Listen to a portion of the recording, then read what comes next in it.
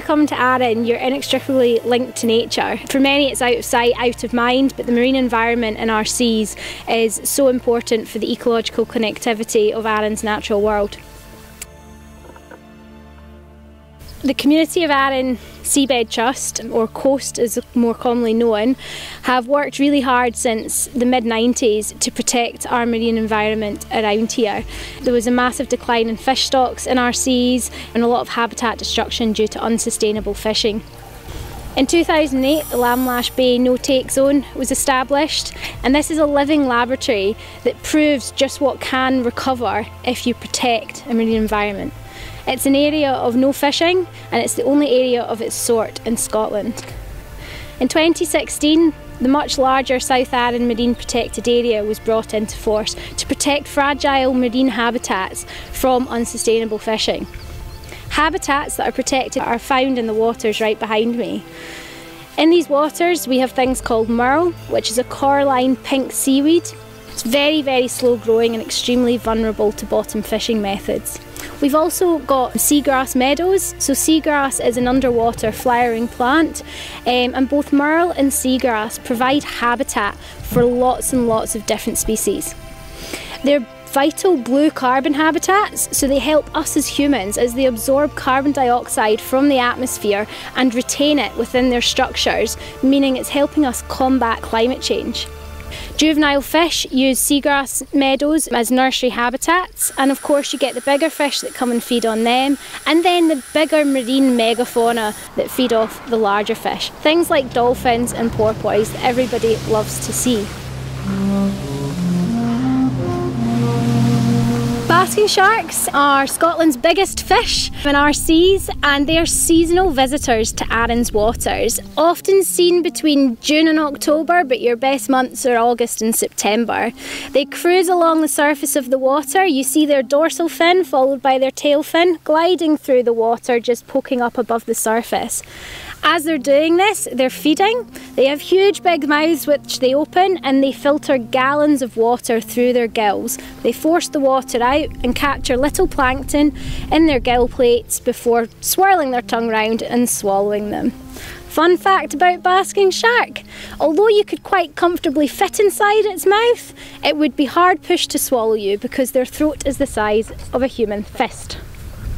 The marine habitats we protect within the South Arran Marine Protected Area don't just support the cool megafauna like your seals and your dolphins, also support our coastline birds, many of which we have on Arran, from oyster catchers to gannets to black guillemots. These animals all rely on our seas being a healthy place in order to survive. Other species that we're also protecting by protecting our habitats within the sea are everyone's favourite, the Eurasian otter, which we commonly see around Arran's coastlines. Now, both the otter and the harbour seal are two of Scotland's big five animals. We're lucky enough on Arran to have all five, so look elsewhere in the island for your golden eagle, red deer and red squirrels to see what you might find.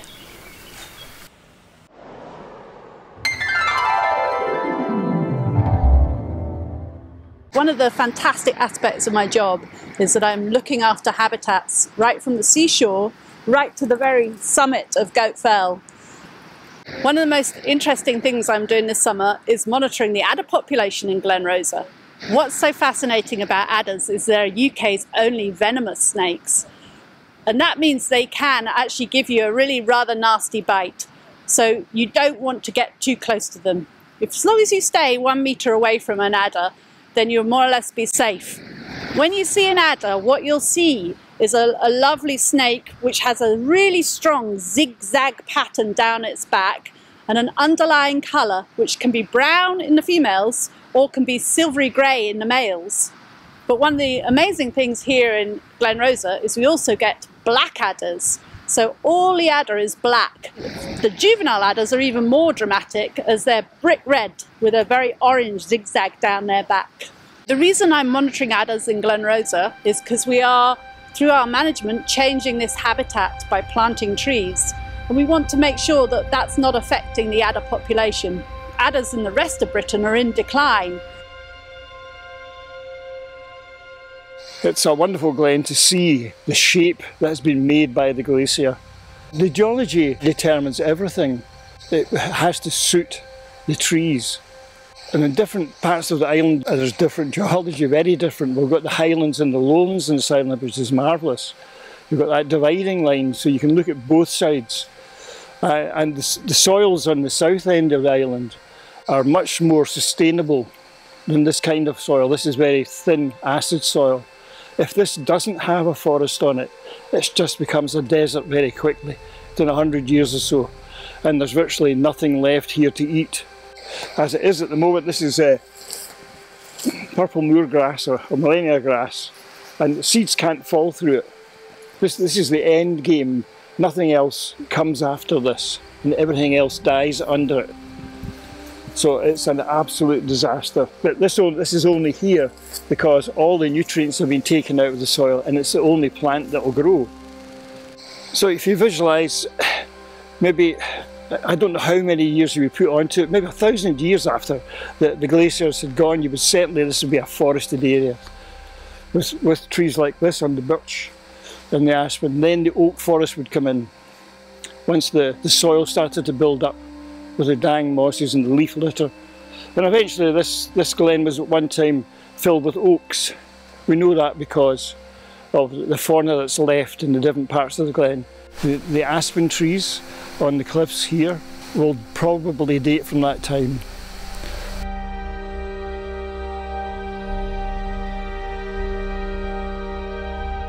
When it became obvious to me that the landscape as it stands is not the way it should be, I felt I wanted to do something about it. What you see here is the beginning of a recovery for the glen, to put it back into a state where it will support far more bird life, animal life, and it's even possible in the future you could have beavers here if you had enough trees. But certainly I would like to see wild boar reintroduced, because they're a very important part of the forest. These are creatures that plough up the ground for the seed. I've been planting trees, sometimes surreptitiously, other times with the permission, but really just growing trees from local seed and planting them wherever I could get a bit of ground to do it on. This is an Arran white beam. It's an Arnensis, very beautiful tree, very rare, one of the rarest in the world. It'll be in flower soon. It's got beautiful white flowers, and in the autumn it's got marvellous berries which the birds love.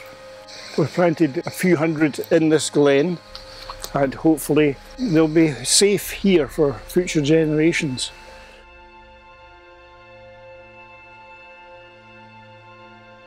The history of the deer here goes back as far as we know as human beings. There's an early account in one of the first Irish books of the Irish kings coming to Arran to hunt the deer. So there's no doubt the deer were here and would have probably have got here by their own device at the end of the Ice Age. The deer definitely have an impact in not allowing the trees to regenerate now, but there's no doubt that over the history of the island, it would be man that would have got rid of the trees in the first place. But you've also got to remember at certain points in Arran, and even in my youth, the levels of sheep population on the hills on the island were an awful lot more than there is now. The island at certain points had huge, heavy sheep populations way beyond deer population that would have had an impact too. The deer on the island are one of the major players about the whole environment. They dominate so much of the landscape, and they feed on the flora and fauna that's there, so impact on it, especially if the numbers get to above certain levels. In the right density, they have a positive impact, but if it gets too high, they have a negative impact, and especially if you were trying to regenerate trees or anything like that, it becomes very difficult. The only predator that deer will have in this part of the world, apart from humans, is the golden eagle. The golden eagle will take young calves, and they've actually video footage of eagles chasing deer over cliffs to create carrion for them to feed on.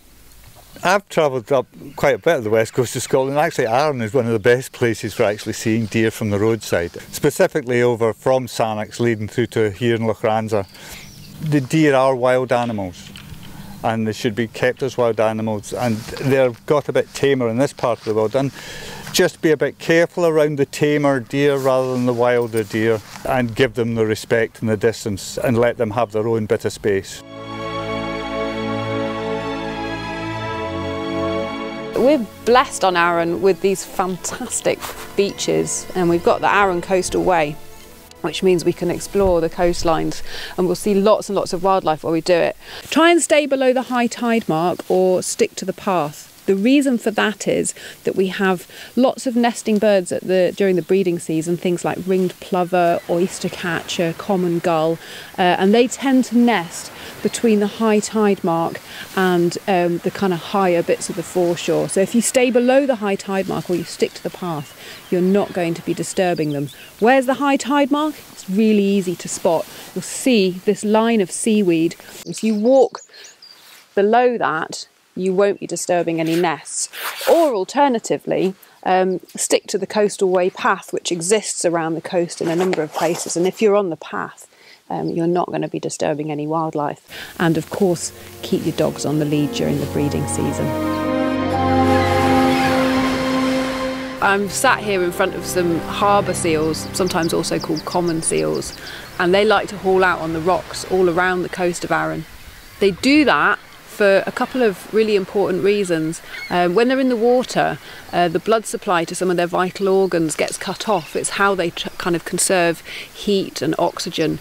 So things like their skin and also their digestive system don't have a kind of full blood supply when they're in the water. So they come out on land to do really essential things like digest their food and to molt. And it's really important that they're not disturbed while they're doing that, because otherwise they can get quite out of condition. So how can we enjoy watching the seals without disturbing them? Well, my first top tip is a set of these, because that allows us to get really, really, really good views without getting too close to them. The other thing is just keep an eye on their behaviour. What tends to happen is we sneak up on them and we try and get as close as we can, and we never know whether we're too close until it's too late, so they slip into the water. And once they've slipped into the water, it's too late. So my little rule of thumb is if the seals are looking at me, then I know that they're aware of my presence and I shouldn't really be getting any closer. If you don't get too close and you do have a set of binoculars, you can see totally natural behaviour. So instead of seeing them watching me, I see them doing things like fighting and farting and wriggling and just being natural seals, which is always a lot of fun.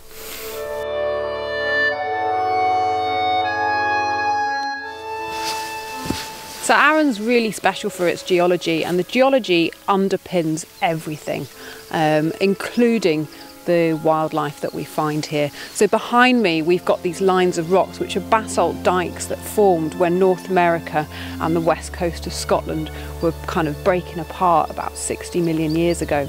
Molten basalt welled up into the cracks in the Earth's crust. It was much harder than the surrounding bedrock, and so the sea has washed away the surrounding bedrock and left these lines of rocks like little walls that are standing proud. These are brilliant because they're fantastic for biodiversity. It's a rocky shore, we've got lots of seaweed, crustaceans, molluscs, but it's also providing shelter from the prevailing winds and currents, which is just perfect for mammals such as seals and otters to go hunting and fishing for their food. So one of the great projects I've been doing is restoring peatlands high up on the moor above there, where we've got bogs that have been eroded by people digging drainage ditches across the bog. In the 1950s, they thought it would improve the grazing for sheep. However, all it did was destroy a functioning bog, and it meant that we lost peat and soil into the surrounding area. So now what we're doing is restoring the peatlands by putting dams across the ditches. This refloats the bog and allows the peats to restore and stops us losing peat, and also means that the bogs can capture carbon for the future. Here you can see sphagnum moss. This is a very special plant as it just grows from the tip here and then the bottom of the plant decays away to form the peat. So by restoring our upland bogs, what we're doing is trapping carbon from our environment and our atmosphere and storing it for millennia, and that helps us with climate change. It also helps us with flooding, because sphagnum moss, the other thing it can do is hold lots and lots of water. So when we have huge downpours, the sphagnum moss can hold and trap that water and slowly release it to prevent flooding lower down in the glens and in the valleys. Peatlands are also a fantastic habitat for all sorts of animals, including one of our rarest species of bird, the hen harrier, which can nest way up onto the moor there and is a ground nesting bird. So one of the reasons Arran is so special for hen harrier is because we don't have any ground predators here. We don't have foxes, stoats or weasels, which means hen harriers can nest really well without being predated. So here is one of the specialist plants that lives on our bogs and our peatlands, and it's called a sundew. This plant gains its nutrients by attracting midges to it. So the midges land on the leaves and then the leaves curl over it and then start to digest the midge, and that's how it gets its nutrients. One of the amazing things you can see if you come to a trip to Arran are golden eagles. There are at least 3 pairs of golden eagles in the island, so you have a good chance of spotting one, especially if you go to some of the remoter glens or look up at crags like the ones behind us. But the best place to see them is in Mochranza. If you go to the distillery car park and get out your car, you could have a good chance of seeing a golden eagle. A lot of people come and ask me, have I seen a golden eagle or have I seen a buzzard? So here we are. Here are the 2 birds, and I'll tell you some of the differences. This is a buzzard, and as you can see, it's quite a big bird, 4-foot wingspan, but it's nothing compared to the golden eagle here, which has a 6-foot wingspan. Really broad, long, square wings. As you look up at the sky, you'll see a really, really big bird. The buzzard is quite pale underneath, whereas the golden eagle will look really dark, and if you're lucky you might see the hint of gold on its head. If your golden eagle is going pew, pew, pew, then it's a buzzard. It can be quite confusing. People see buzzards sitting by the roadside with their very yellow legs and think it's an eagle, but eagles tend to be soaring high above the crags. This is what I love about my job, is I'm here and I'm helping conserve this landscape, and I'm restoring habitats and helping all the various creatures and animals that live here, and hopefully future-proofing it so that more and more species can make their home here and be protected from climate change. But another aspect of my job that I really enjoy is getting people involved, so taking them out into this landscape and getting them to understand a bit more of the nature on their doorstep, and maybe actually get involved and come and help us plant trees and really feel that they're connected with nature around them. So in 20 years' time, what will this scene look like? We'll have a lot more woodland in the glen, but we'll still have open spaces. But in the woodland, there'll be more insect life and more bird life, and that'll bring biodiversity into the glen.